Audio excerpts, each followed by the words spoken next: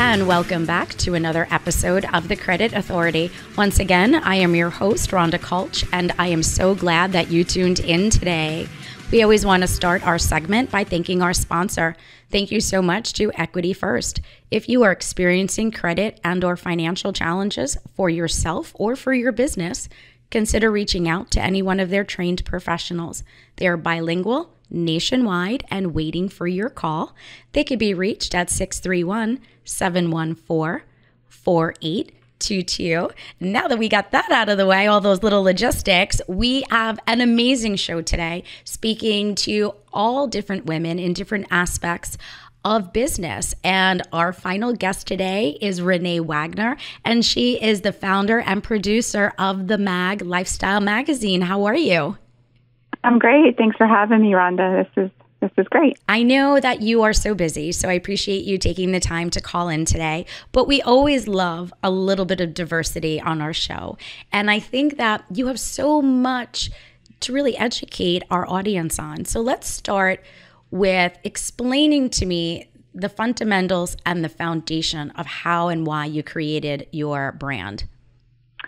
I think, it all goes back to, we all have a story. We all have something in our life that, kind of changed who we are or kind of dictated the life that we would have in a sense. And you kind of carry that with you in that mindset in your life. And I think with me, that's kind of what happened. I needed to kind of share my story. I didn't know where or how or who cared even to listen to my story.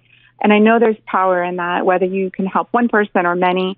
And that was my goal. That was my goal, to develop a platform that I could help other women, maybe other kids that might have gone through what I went through, and just really creating like a community or a foundation for people or somewhere to go and kind of share those stories. And that's why I created the Mag Inspired Lifestyle, so that there's many people inspiring other people. And that's the goal with the Mag, is just to really inspire each other to kind of utilize what your story is and what you do in life to help other people.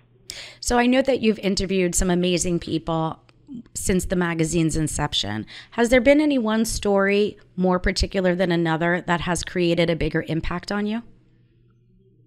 Oh, wow.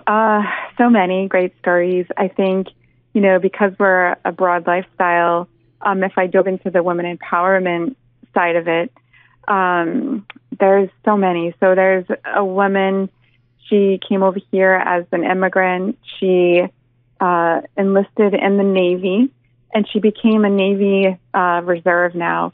But she developed the passion to design clothes. So she went to school, she designed clothes, and now she has a line called Veteran Couture.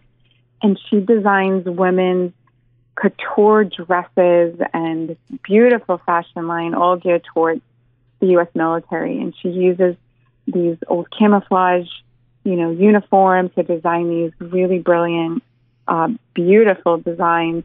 And her story is inspiring to me because, she came here with nothing, and she served our country. And then she decided to find a passion outside of that to then serve our country.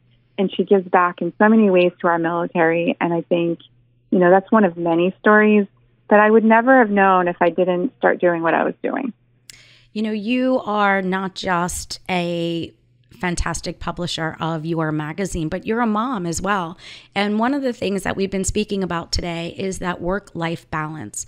So how do you embrace what you're doing and your time, and how are you making time for your family when you are so focused on making sure that you are following your passion?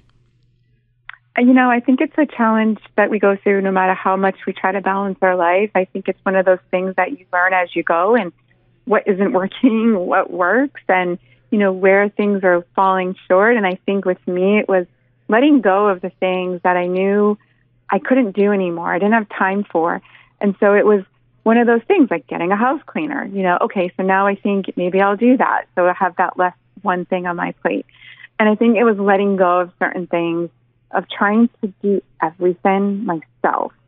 That kind of mindset was hard to let go, because you want to be all those things. You want to not let go of anything because you don't want to fall short in anything that you're doing. And so I think that's how I found some balance, was delegating and letting go and finding the help that I could get when I could get it. There was never, there was not a day that, back when I started, I could get house cleaner. That wasn't realistic.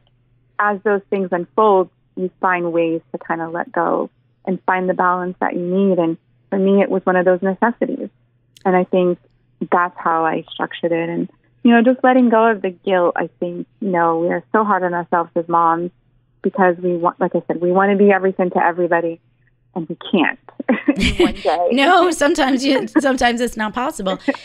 When the magazine is a few years old at this point, but whenever somebody starts a brand new journey, there's always somebody that is not as happy for you as maybe you feel that they should have.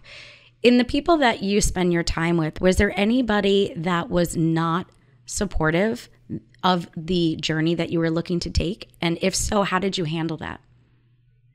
I had a family member who didn't see my vision, kind of saw it as a hobby or a fluff and you need to get like one of those, you need to get a real job and, this isn't what you should be doing. You should be doing this.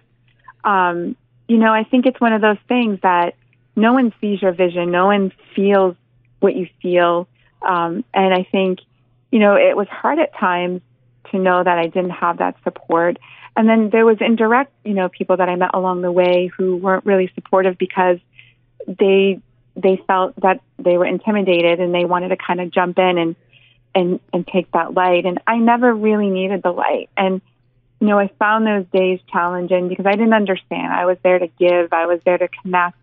I just wanted to share what I was doing with everybody. And some people didn't really see it that way. They just wanted to kind of come in and take or, undo or tell me to do it differently. And I think knowing my value of what I was doing, I didn't want to be a superficial brand. I wanted it to have a mission behind it. I didn't want my time away from my family to be put into something that wasn't mission driven or something that I could leave behind in a positive way. And I think that kind of kept me grounded and my goal of what I was doing and knowing, what I was doing was going to help somebody, whether it was one person or not. I knew it was going to do that one day. And so that kind of kept me focused on where I'm at today. Now, whenever somebody's starting a business, right, there's always this creative side, but there's also that part of us where we say, all right, I'm taking that leap and I'm going to go from a hobby to a career, right? Like we've been talking about. When you wanted to really launch the brand, tell me some of the fears that you had with that launch. It was the fear of time, right? Time is precious. Life is precious. We all don't know what time we have. So I think it was the time that I put in away from my kids, whether I was present or not in their company, working and still being with them. And I was very fortunate. I was a stay-at-home mom. So I had a lot of time with them prior and during building this out. And so I think the fear is that, wow, someday, will that be that regret? Like, wow, it didn't go the way I planned. Or should I have put my time in other things that might have been more important? Or, financially, is this not the right decision for us? And I think those are the fears I have. Time and the financial commitment, in the scope of life where you want to put your money and invest it in the right things and the time. I think the time is that one fear, right? Like you can't get that back. And we deal with that all day, right? If it would be a fair statement to say that when you are an entrepreneur and you are running a family and you are running a business, that we just don't turn our clocks off, right? We're always there to be on the go because that's just what people expect, of us. Mm-hmm. So I know that you have done some tremendous work with the magazine. How does somebody follow you, and how does somebody get to maybe sponsor or be involved with the work that you're doing? Yeah, that's a great question. So we are on social media. We started as a digital brand, and now we are definitely moving into, the event space. We have some events coming up, great opportunity for sponsorships. We're broadening our publication. We're doing more than a quarterly issue, so we're going to have multiple opportunities for, weekly, monthly articles where we can bring in some advertisers. So we are on themagazinelifestyle.com is our website, all spelled out. And we're also on the magazine _lifestyle on Instagram. I love it. Well, thank you so much for joining us today. Once again, we are speaking with Reneé Wagner, and she is the, I guess we call you founder and producer of Lifestyle the Mag. So stay tuned. We'll be bringing you updates on next week's show.